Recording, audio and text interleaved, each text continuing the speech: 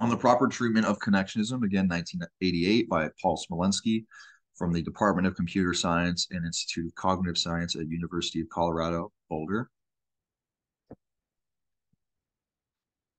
So we'll go over, again, what is a connectionist model? It's a large network of simple parallel computing elements. Each element has an numeric activation value A, computed using the activation of its connected neighbors in a network together using some simple numerical formula. The activations from neighbors travel along connections. The influence that a node has on another node is determined by the weight on the connection between them.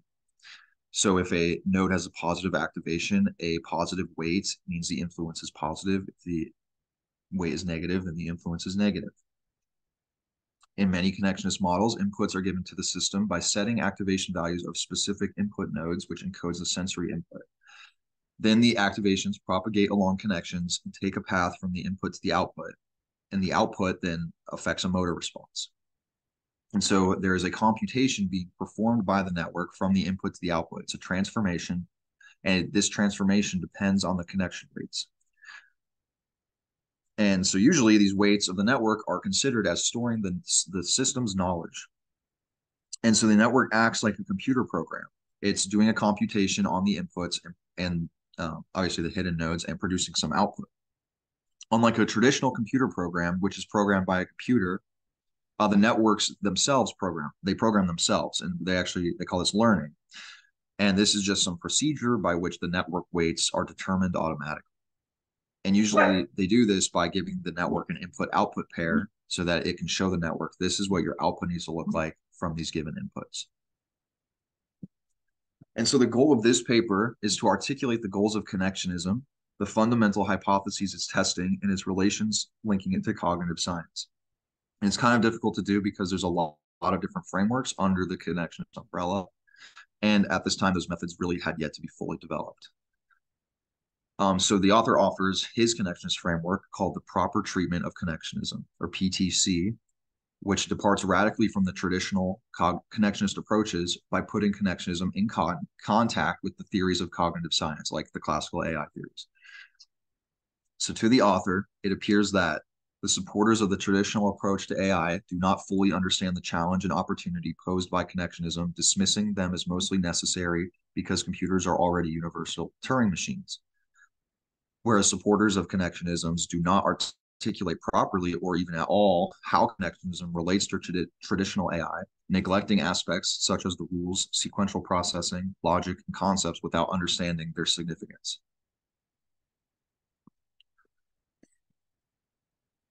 And many of the issues of connectionism are due to the level of analysis adopted. This is, again, what the symbolic people argue. So most connectionists are going to tell you that connectionism is operating on the neural level, that you're basically simulating neurons. The author is going to argue differently. Jake.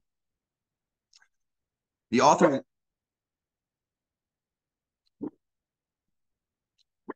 is going to argue that this version of connectionism operates on a higher level of abstraction and higher than the neural level, and it's better not to construe it with the neural level. And this level is not quite as high as the symbolic level, as the traditional AI approaches do take, but it's a little bit lower.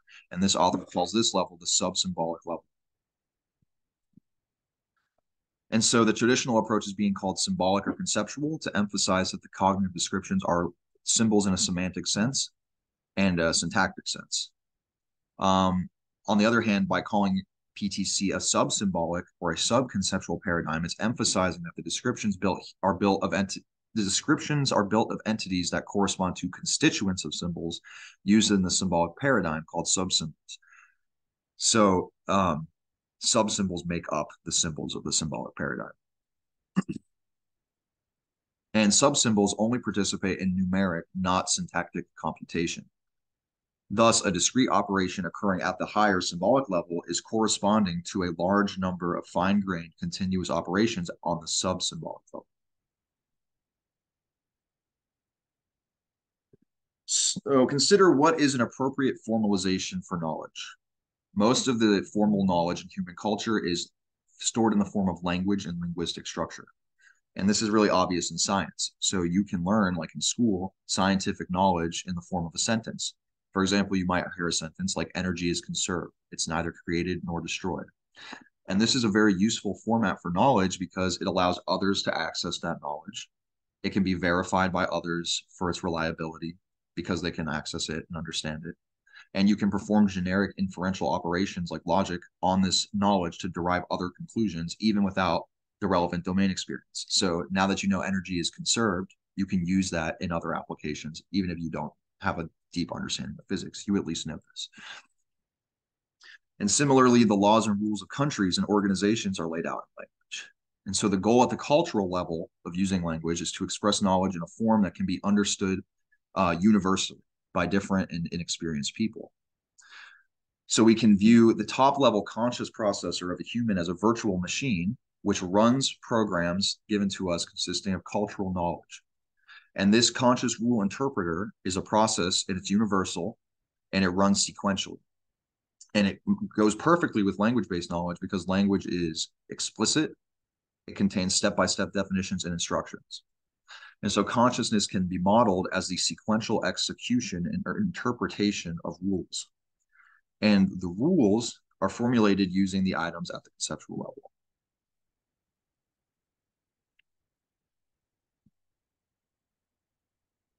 So now that we've considered cultural and linguistic knowledge, now let's consider a different kind of knowledge. Consider the knowledge in an athlete, a skilled athlete.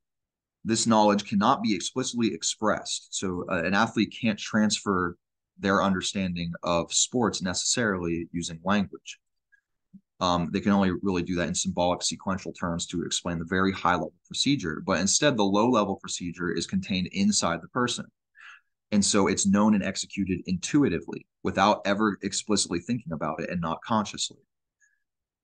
So the author expands the mind now to contain not only the top level virtual machine processor, but also a second processor called the intuitive processor. So if you have a conscious processor running linguistic and symbolic programs on the top level, then there's an intuitive processor running programs at the sub-symbolic level. And this is a well-documented phenomenon that indeed we do have basically kind of two processors, because if you consciously practice something many times, you take the conscious effort to sit down and practice a skill, eventually that skill will transfer from the conscious level to the subconscious automatic level, and you'll be able to do that skill without even thinking about it. And so in the traditional approach, it's assumed that the intuitive processor also runs on linguistic rules that are sequentially interpreted. They just do this subconsciously using some sort of unconscious rule interpretation. Correspondingly, it's assumed that the programs on the intuitive processor, the lower processor, are also symbols, just the same as the concepts on the higher processor. And so it's argued in the classic AI, it's basically argued that the sub-symbolic level operates in basically the same way as the symbolic level.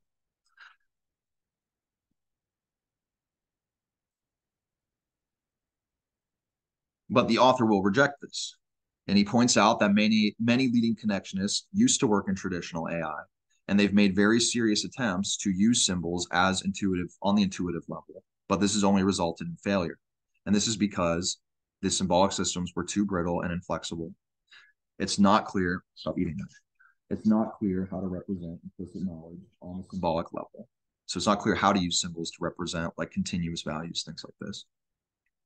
And the symbolic systems basically had no link or insight to the natural brains, which is our only source of truth for cognition. And so that's basically why he is pro-connectionist. And so stop it.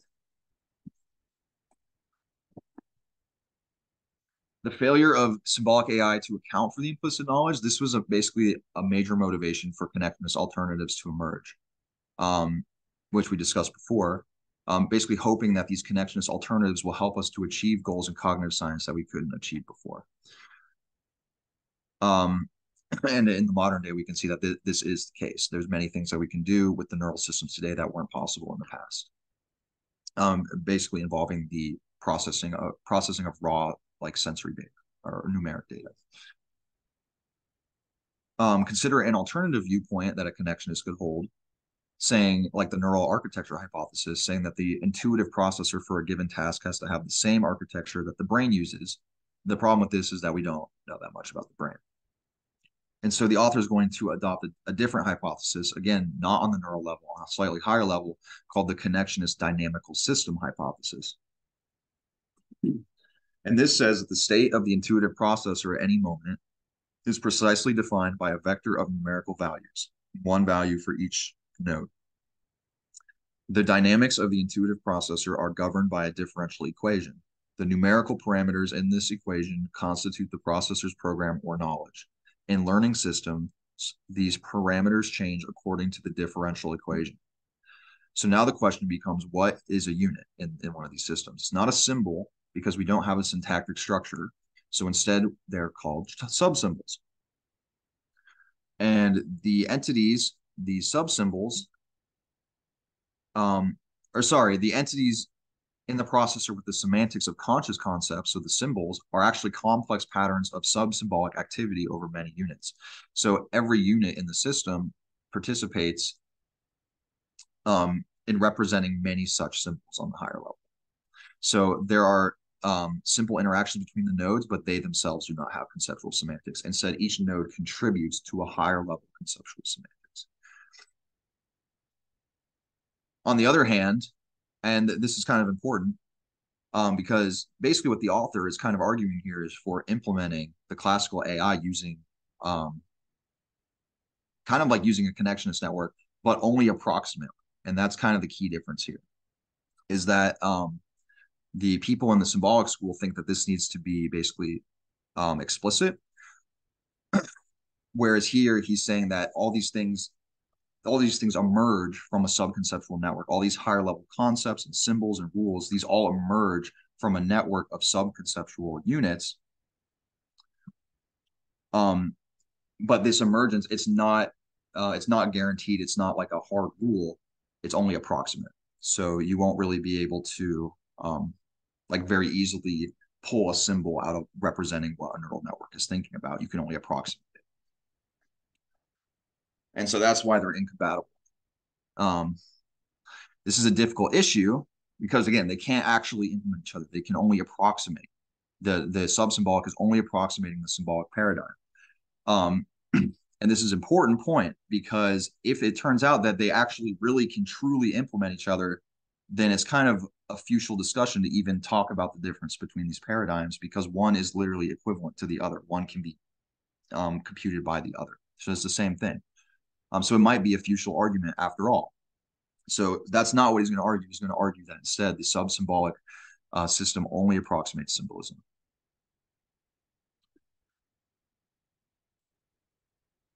On the other, so he says, if it turns out that they do only implement each other, if a connectionist network does only merely implement a symbolic program, it will be a genuine defeat for the connectionist school of cognitive science, since the symbolic method can be implemented by other, maybe simpler means. So instead, the author is going to claim that there is no formal account of cognition that exists at the conceptual level. There is only one that we can, for a precise definition, we can only give it at the subconceptual level.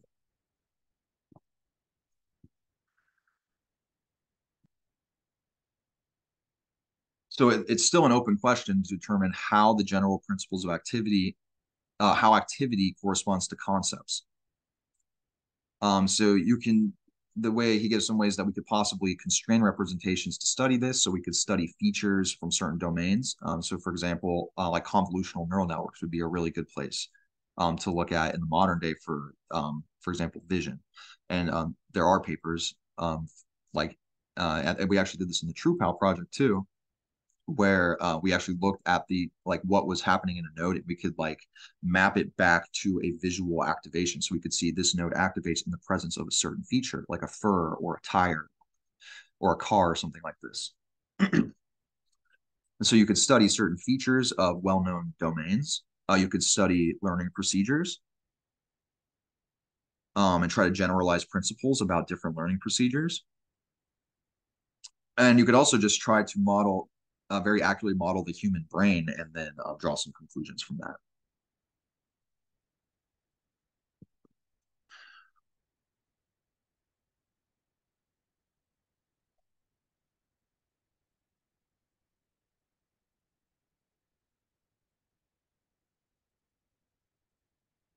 So as we mentioned, there's a gap between the subconceptual and conceptual level. There's also a gap and a relation between the neural and subconceptual levels. We have basically three levels. So we're asking, one question we're asking is, how does subconceptual activity map onto conceptual activity? Another question is, how does neural activity map onto subconceptual activity? So going up through the levels. And this is not an easy question. And it needs to be accounted for. And this is a contrasting with the usual view of connectionists who do already view their networks as literal neural models. And this becomes even more and more, this issue becomes even more and more obvious as connectionists opt for techniques that give their networks mathematical optimization over neural plausibility. So like backpropagation, I think there is a form of biological backpropagation, but it definitely does not work in the way that the current deep learning techniques work. So we can see how they're opting for mathematical optimization over neural plausibility.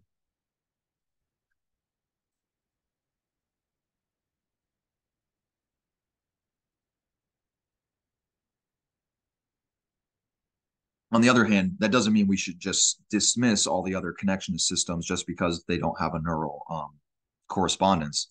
Instead, for their neural unfaithfulness. Instead, we can take the opportunity to learn general principles about various subsymbolic systems, and we can develop like a more complete theory of some symbolic systems and connectionism. So to summarize the three levels, imagine three physical systems. You have a brain, this is the neural level, executing a cognitive process. You have a massively parallel connectionist computer running a subsymbolic model of the brain. So this is the subsymbolic level. And then you have a classical von Neumann computer running a symbolic model of that process. So this is on the symbolic level. And so if there's a cognitive process being executed,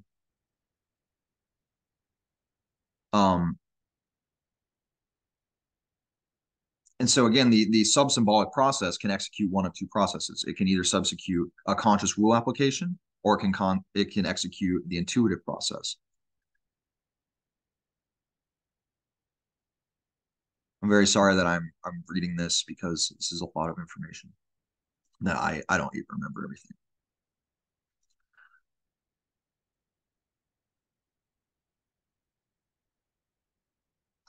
So what they're saying is that if the connectionist network is carrying out a conscious rule application, so like we can basically use the activity of the network and we can try to approximate like what the system is doing using the activity of the network, using language and concepts.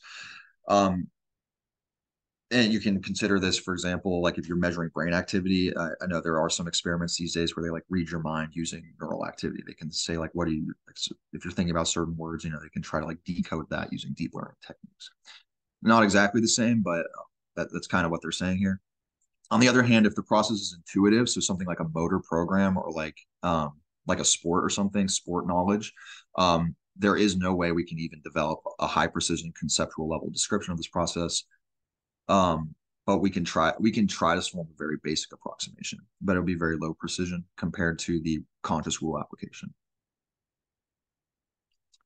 And so in summary, the subsymbolic models are only accurately describing the microstructure of the cognition, and the symbolic models are giving only an approximate description about the macro structure of cognition.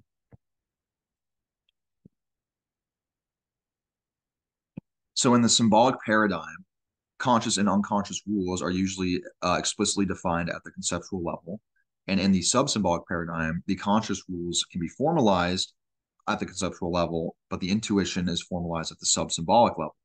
And so what we're getting at is there are two systems. Again, there's two processors, a conscious rule interpreter and an intuition processor.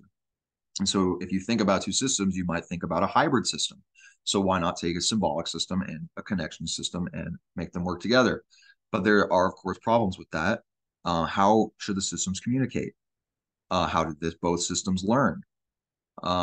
Especially reflecting the development of intuitive programs from conscious rule application and other issues. So instead, these problems really need to address by implementing both systems in a unified system. And here the author would say a subconceptual system. So the lower level intuitive processor needs to act as a virtual machine that it's going to do your intuitive processing, of course, but it's also going to implement the higher level conscious rule interpreter. And so the author says that once these subconceptual systems develop the ability to process natural language, so something I would guess he would be thinking something like ChatGPT, then he would say they will be able to encode linguistic expressions as patterns of activity. And then these patterns of activity can be stored inside the network using the learning rules. And if these linguistic expressions themselves are rules, then the subsymbolic system can retrieve these rules and use them to solve problems sequentially. So basically, kind of what he's saying is basically like if ChatGPT can learn logical rules by language, then it should be able, like given for language, and it should be able to use the language itself, the expression of the rule, to actually use that rule to solve problems. So basically, like training ChatGPT on linguistic on rules, I should say, logical rules. But for this to actually work, the subsymbolic system needs to have the ability to take part of the reinstantiated pattern, encoding the verbal description of action, and execute the action it describes. So it basically has to be able to take this rule and use it as an action. Then if it can do that, then it can apply these verbal beliefs to actions and do something that results in conceptual or symbolic production system.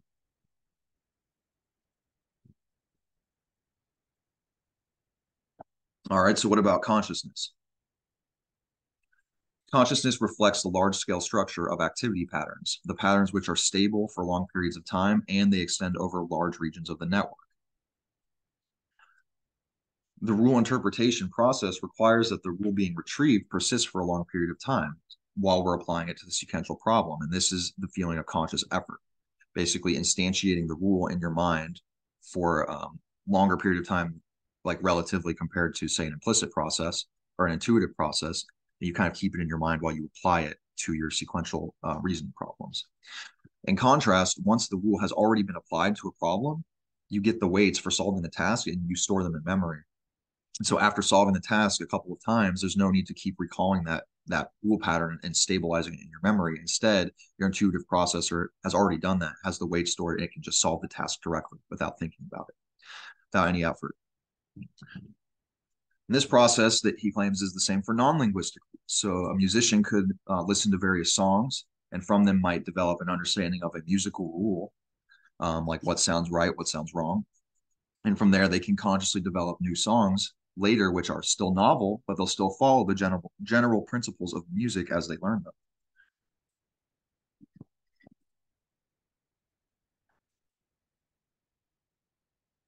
So again, note that the rule interpreter implemented by the subsymbolic system is only approximate. It has advantages and disadvantages compared to an exact symbolic implementation in a von Neumann machine. The primary disadvantage is that we don't know how to reliably develop a subsymbolic system that can actually even do this. Most connectionist systems, again, don't focus on implementing rule interpreters. Instead, and so because of that, the systems can't generalize into new domains because they can't use rules to generate new experiences. Theoretically, though, it at least should be possible. But for now, the symbolic systems lead the way in applying rule interpretation. Still, the primary advantage of the connectionist approach is that the two processes are highly integrated. If we can understand how both the processes work and communicate with each other on the higher and lower levels, then we should be able to design an efficient, even hybrid symbolic and subsymbolic system. Because then if we know how these two processes work, then we can actually design a more effective hybrid system as well.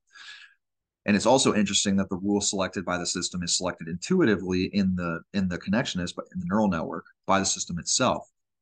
So instead of having some sort of like condition by which it selects rules, the intuition of the network itself instantiates a rule just naturally.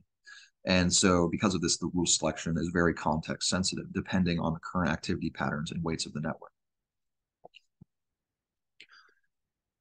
And when you think about two different kinds of systems, then you can kind of think there's two different kinds of knowledge contained in one knowledge medium. So the knowledge applied in the weights, or the knowledge that's in the weights can be applied with massive parallelism. So they call this P knowledge. And if there's a conscious rule interpreter, if your connectionist system implements that, then you also will have a second form of knowledge called S knowledge. And that's all the rules that the system has memorized. Now, the retrieval of rules is a parallel process. And then because it's stored in the P knowledge, the rules themselves are instantiated in the parallel process. And then once they are instantiated, the application of the rule is a serial process. And after a lot of experience, the system will then can actually generate more P knowledge while applying the rules under various contexts.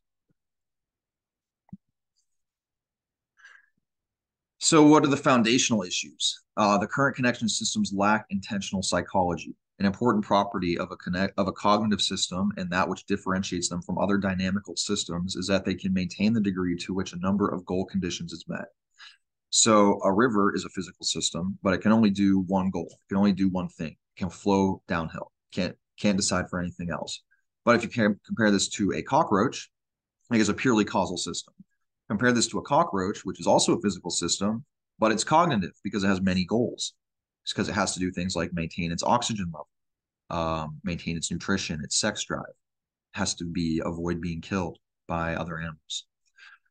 So here the author provides his definition for intelligence based on goals. The greater the repertoire of goals and variety of tolerable environmental conditions, the greater the cognitive capacity of the system. And so a meta goal that underlies this is the prediction goal. So the system needs to, when it's given some partial information about the environment, it needs to correctly infer the correct missing information and use it. And then a related meta goal of the system is to improve that prediction process. So not only does it need to make predictions from partial information, but over time it needs to learn how to make even better predictions with increasing accuracy, at least for a given environment.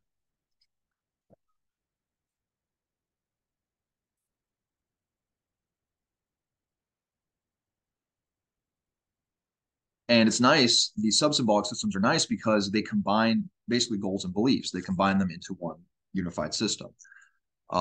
So the system will acquire various internal states when various environmental conditions occur, and is going to acquire true beliefs based on those which lead to meeting to the goal conditions. And so a major problem to be solved is the assignment of blame problem, because the network is a large combined causal system of many different states. So how are you going to determine which of these states resulted in failure of the goal condition? You can't even blame like a single node because it's a superposition of many different states. Also, how can you guarantee that your processes of semantic content are truth preserving? And all of these problems are managed. How you manage these all depend on the learning procedure used in your neural network. Compare this to the classical AI systems. They automatically guarantee truth preserving throughout the whole system because they are built on proof theory. On the other hand, in sub-symbolic AI, logical inference is done via statistical inference. So if you explicitly formalize tasks like prediction as a statistical inference task, then you can prove that for the appropriate systems, the computation is comparable to a symbolic proof.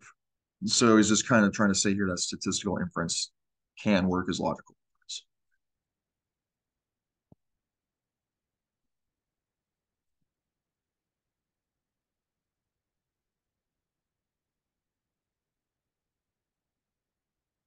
And so here he's going to demonstrate like a slight difference between the symbolic and the sub-symbolic interpretations.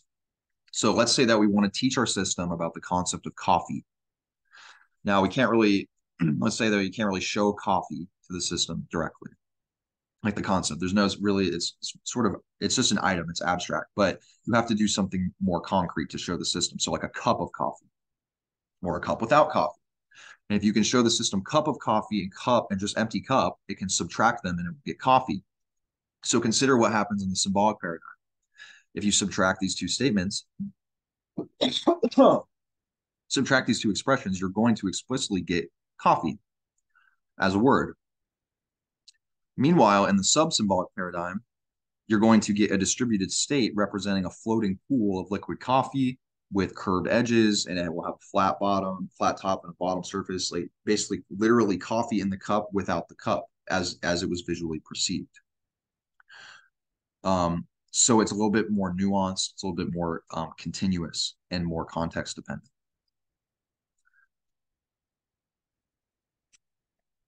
And that's fine there. And how about continuity? So within the symbolic paradigm, most formalizations use discrete character. So the benefit here is that you do get some discrete features that come for free in the system, but it can also be downside. So you get discrete memory locations without any interactions with each other, discrete memory storage and retrieval operations in which an entire item is stored or retrieved using an operation. You have a discrete learning operation in which new rules become available for use in the system in an all or nothing fashion. Discrete inference operations, conclusions become available in an all or nothing fashion. Discrete categories, items either do or do not belong to certain categories explicitly, and discrete production rules with conditions that are either satisfied or not satisfied, and actions that either do execute or do not execute. And so obviously this above list, because it's discrete, is only a crude categorization of cognition, since cognition appears to be an interwoven fabric of both graded continuous processes and discrete all or nothing processes. And so a number of practical issues will appear in the processing of continuous sensory and motor signals in a discrete system. And so one way this has been handled is by creating hybrid systems where you have your symbolic system, you have two processes, you have your symbolic system, you have your connectionist system, and then you combine them. The connectionist system will handle the continuous stuff, maybe transform it into a discrete form, and then your symbolic system will process it. But we already discussed why hybrid systems are problematic.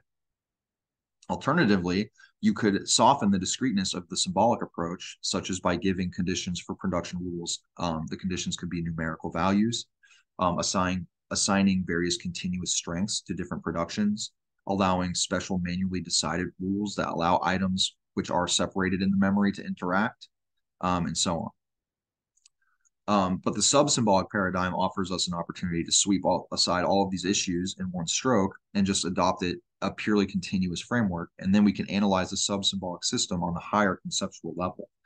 And then when we do that, we can find the approximated aspects of discreteness emerging without us explicitly programming discreteness.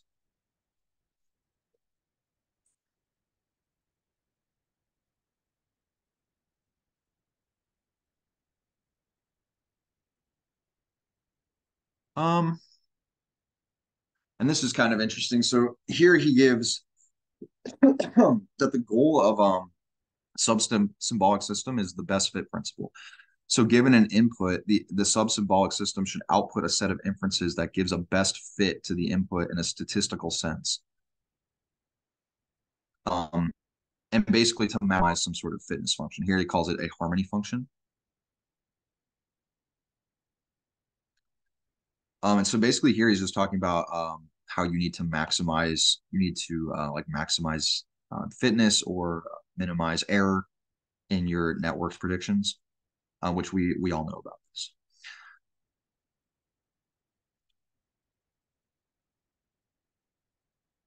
So in the course of computing an answer to a question, the units of the network are going to change a lot, hundreds of times, thousands of times. So each time a unit changes its value, it's going to be called a micro decision. And as the network converges closer to a solution, we can start to identify macro decisions, which are basically commitments of part of the network to a portion of the solution. And we can view these macro decisions as approximations of symbolic production rules. And in fact, they fire in the same order as in a symbolic forward chaining inference system. For example, in a system that has learned to predict an answer to a question, what happens to the voltage value of a circuit if I increase the value of this resistor? If you can get a system that can predict this answer correctly, the system will be approximating a hard constraint, which is the electronic physics laws of Ohm's law, Kirchhoff's law, and other circuit laws.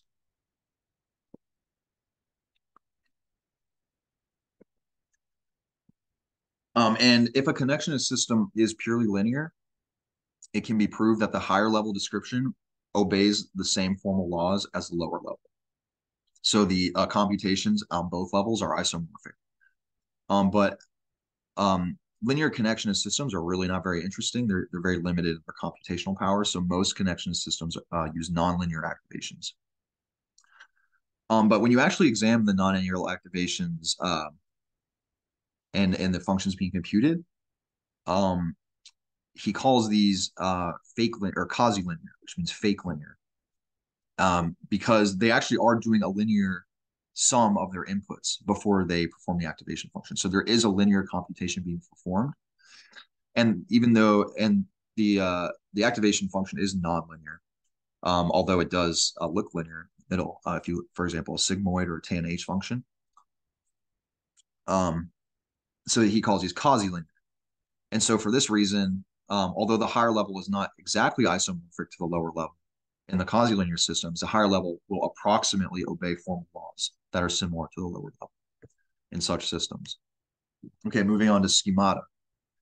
So a schema, as we know, is a bundled piece of information that supports inferences in prototypical situations. So like a schema in NARS would be like an implication statement. And so in a given work on a connectionist schemata, they asked some people to describe rooms using a set of given 40 features. So like has a window, has a toilet, things like that. And then they made a network where each feature corresponds to a node. And then the connections were learned from the statistical data of the human responses. And what they found was that the network could perform inferences of a similar kind as a symbolic system. So, for example, if they told the network that the room has a ceiling and an oven, the network would then go on to predict that the room also needs a coffee cup and should have a coffee pot, but it shouldn't have things like a computer or a toilet or a fireplace or anything like that. So the system was basically inferring from the given features related kitchen features. And this was done by greedily maximizing the fitness or the harmony. Um, and we can reduce the dimensional space down to like 2D or 3D. This was a 40 dimensional space because there were 40 features, but we can reduce it down to 2D or 3D for us to visualize. And we'll see that the highest harmony peaks correspond to rooms that we know well, that include features like kitchens, bathrooms, and offices, because that's what I learned from the human responses. And so the system is behaving as though it has schemata for various rooms, even though they were never present on an explicit level. Instead, the schemata are informally learned. They're approximate statistical descriptions of a subtle inference process.